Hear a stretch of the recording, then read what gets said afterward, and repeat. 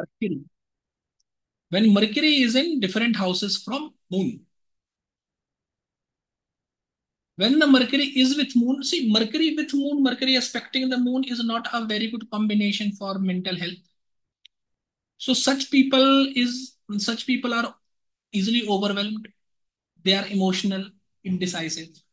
Both Mercury with Moon, Mercury aspecting Moon in both the cases. And generally, the person is forgetful, does not keep his words, and because people have expectations from him, but he is forgetful, and because he's lazy and all sort of things. So kind of like people around him put mental pressure on him, because of which he does not feel good. He feel bad, overburdened, and all sort of things. Owing to this, there can be feeling of depression and other mental troubles in both the cases. Mercury with Moon, Mercury aspecting Moon, that is Mercury in seventh to Moon. Apart from that, Mercury with Moon, the native will have accomplishment in all of his undertakings, but by nature and behavior will be a bad person, will be beautiful, will be happy, but will not be true to his words, will not keep his words. He will be inimical to others, but will be affectionate towards his family. When Mercury goes to second house from Moon, it will make Sunava Yoga, and it will give wealth and resources from the things indicated by Mercury. So person will get wealth and resources through banking, investment, teaching, learning, education, writing, communications, etc. Native will come from a very rich family. Native himself will be a very rich person. He will be well-mannered. He will have a healthy, disease-free life. He will have much health. He will eat good food. He will enjoy good food. He will have happiness from family and other kinsmen, other family members from extended family also. And cold-related diseases, cough-related diseases will generally trouble him. Mercury in third house from Moon, it will be a benefic in Upchaya from Moon, will make a good wealth combination.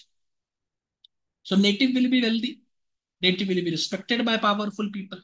Native will always be rich, will never see penury or loss of wealth. Loss of wealth he can see, penury he will not see in his life. Kingly people, powerful people will be associated with him. Money lenders will be associated with him. He himself can be someone who lends money to others. Mercury in fourth house from Moon, the native will always remain happy, will gain from the maternal side of his family.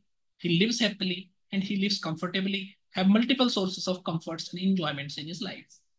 Mercury in fifth house from Moon, native will be intelligent, native will be clever, native will be beautiful, but native will be very sensual, will be clever in duping people, native will be knowledgeable, but the native uses bad and foul language.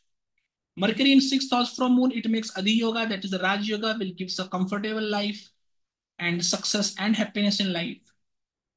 To the native, power, authority, status is there, but the native is miser, does not want to spend money, is fearful in fights, coward you can say.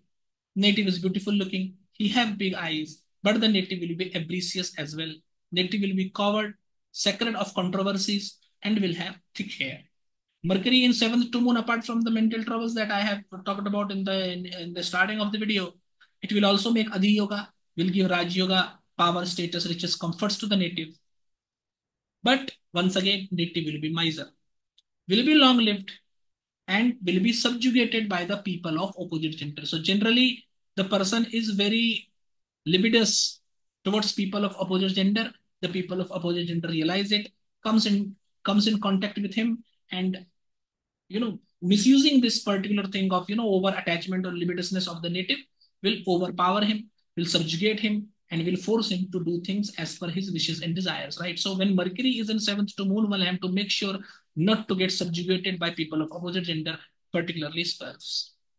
Mercury in eighth house from Moon, once again Adi Yoga will be there, riches, comforts, Raja Yoga, power, authority will be there, but apart from that, the native will suffer from diseases produced by cold and cough.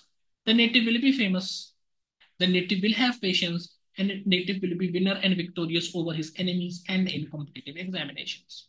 Mercury in ninth house from Moon, the native will go against his dharma and will go against people of his dharma as well. He will not take to his responsibilities. He will not fulfill his responsibilities. Rather, will run away from his responsibilities. He will forsake his own religion and will be interested in religion and religious practices of others. He will criticize his own dharma and criticizes those people who follow their dharma. The person will be someone who will discourage others from following their dharma and doing good in their own life. Generally, you should not listen to advice of such person, and the native will generally oppose his own people, his own family members. When Mercury is in 10th house from Moon, once again it will make a wealth combination. The native will be wealthy, and because Mercury is in 10th house from Moon, and Mercury indicates relatives, doing business or engaging in profession with your relatives will be very beneficial. Apart from that, the native will have chaste elements, but the native will be very prominent, successful, powerful in his clan, and he will enjoy Raj Yugas. Mercury in 11th house from Moon, once again wealth combination it will make. The native will be rich and wealthy. The native will also have divine sight.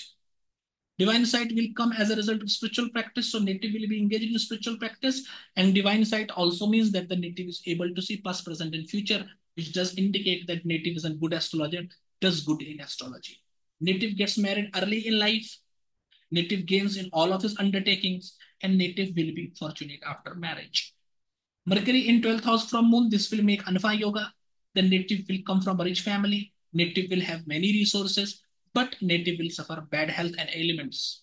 Native will always be interested in studying the Shastras related to his Dharma, but loses a lot of things because of his mistakes, wrong decisions, and not giving importance to appropriate things at appropriate times. The native will be miser, will not want to spend money, and the children of the native particularly can be unsuccessful, will struggle in their own lives.